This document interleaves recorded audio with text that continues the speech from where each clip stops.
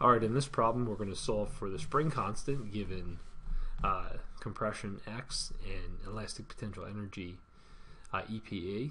So again, what is the spring constant of a spring that's compressed 10 centimeters and has 0.65 joules of EPE, elastic potential energy, stored in it? So we'll start off by identifying our knowns. Let's just pick something contrasty. We'll stick with red. And it says the EP, what is the spring constant K of a spring that is compressed 10 centimeters and has 0.65 joules of EPE.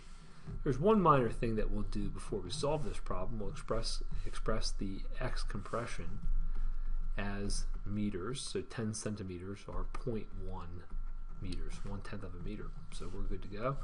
The EPE is defined and K is an unknown. We know that EPE is 1/2 K X squared.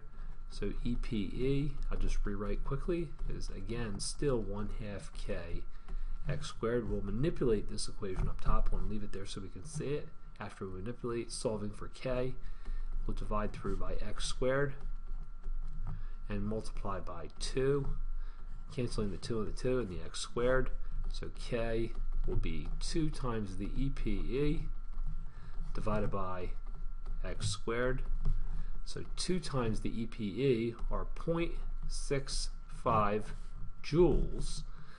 I'm going to express these as Newton meters because Newton meters are joules, divided by 0.1 squared. That's 0.1 of 0.1, which will be, well, let's just do 0.1 squared. And it's going to be 0.01, but we'll figure this out once we do the math. And 0.1 squared, 0.1 meters squared. So the units when we work this out will be Newton meters per meters squared. We'll cancel meters and cancel meters, so we end up with newtons per meter, which are the units for K, the spring constant. Let's just, instead of doing the math, we can reveal the answer. 2 times 0.65 divided by 0.01, don't forget to square that, will give us 130 newtons per meter. So the physical meaning of the spring constant is it's the amount of force required to stretch a spring 1 meter.